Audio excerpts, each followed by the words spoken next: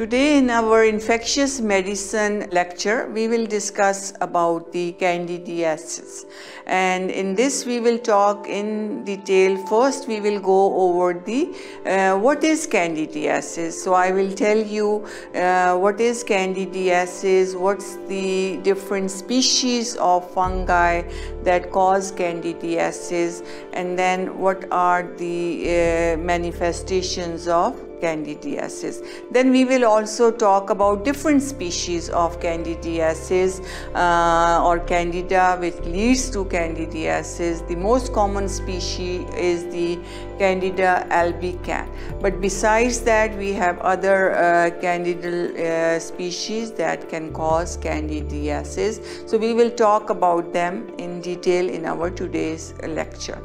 Then the next thing I will go over with you will be the pathogenesis of candidiasis, and we will discuss that how the infection of candida spread and how it reaches the deep part of the body and how it disseminates or colonizes the bloodstream. Then we will go over the clinical manifestations of candidiasis, and in the clinical manifestation we will discuss separately the manifestations of the skin, cutaneous manifestation, chronic mucocutaneous manifestations of the candidal infection. Then we will talk about the vulvovaginal manifestations of the candidal infection, and then very important disseminated deep manifestations of the candidiasis. So all that we will discuss in our today's topic, and then we will go over to the diagnostic part, and then we will talk what are the different important tests we can perform for the diagnosis, and the most important specific will be the visualization of the hyphae and the pseudo hyphae, and then we will talk about different stains which can be used for the identification. Then next step will be the treatment.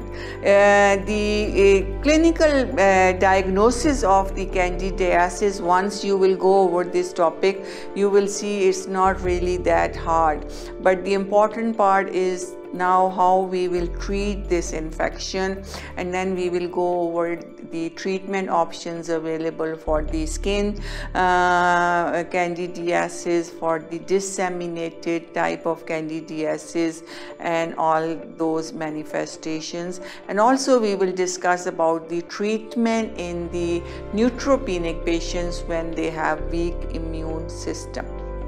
Then finally we will go over some drugs which are used as a prophylactic measures, and prophylaxis is the prevention. What are the drugs we can use to prevent the infection caused by Candida albicans?